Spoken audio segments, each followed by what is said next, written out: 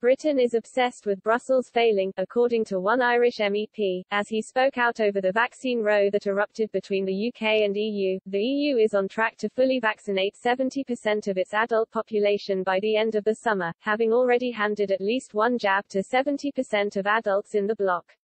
The EU's vaccine campaign got off to a disastrous start when compared to the UK and US. They said this was mainly due to delays in deliveries of vaccine doses from AstraZeneca, against which it launched legal proceedings earlier this year.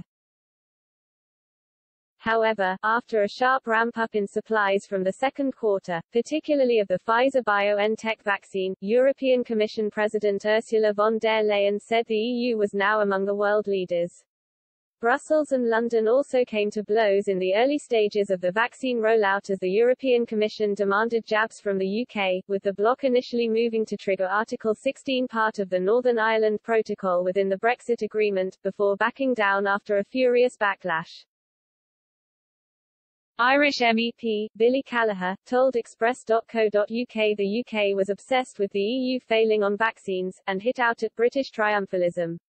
He said, "Unfortunately I think the UK government has been a bit like Donald Trump, not very worried about what people think about the way it conducts itself. I think the triumphalism around the vaccine in the early stages of the rollout, there was this obsession in the UK hoping the EU would fail with the vaccine. Consistent mutterings from senior Tory figures about how they hope the EU would fail, and that seems to be the continual narrative. And that narrative grates on the Irish people, because the Irish people are very pro-European and want to see Europe succeed. Equally we want to see the UK succeed." However, while the Fianna Fáil party official accepts Brussels got off to a slow start, he now believes the EU is surpassing the UK and the US on the vaccine rollout. He continued, "There's an acknowledgement that the EU, despite the difficulties with the vaccine at the start, has done incredibly well.